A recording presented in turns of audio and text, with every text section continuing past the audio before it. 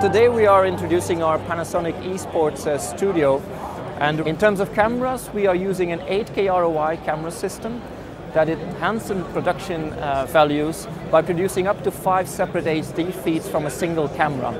One of these feeds is a down-converted wide shots, and the other 4 individual feeds are cropped images in 1080p or 720p. So we take advantage of the big 8K sensor to put it into UHD crops. We're also using a UA150 on a tuning rail system from Technopoint. And the UA150 PTZ camera can be used in places where it would be very difficult to have an operator. And then on top we can use positional camera data and synchronize it with graphic systems for VR and AR. So this whole combination is really, again, enhancing the production value.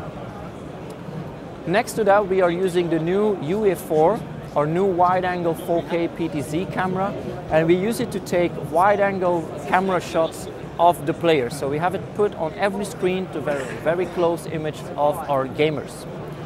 Next to it we use a UC4000 camera system. It's a single sensor system and utilizing internal expansion optics in order to use 2/3 type optics. And this feature, along with low skew mode, prevents any positional moiré effect that can be used when shooting onto an LED screen. So here we are showing 2 developments that can help you to avoid this moiré effect. In addition, we use the UHS500 compact 4K switcher, which is replacing the HS410. And it was really a mainstay in live events market. So we updated with features including 12G SDI outputs and the ability to control 3 independent outputs and full PTZ control from the switcher itself.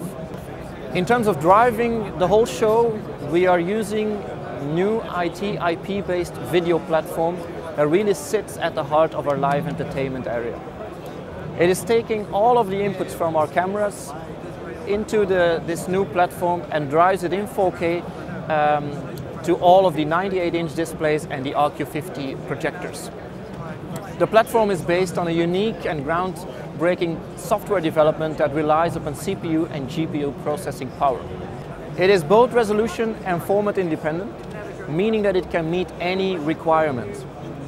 And we really expect it to become a commonplace within esports production environments in the near future. It can be used as a switcher, it can be used as a pixel processor, or it can even be a screen manager and much more.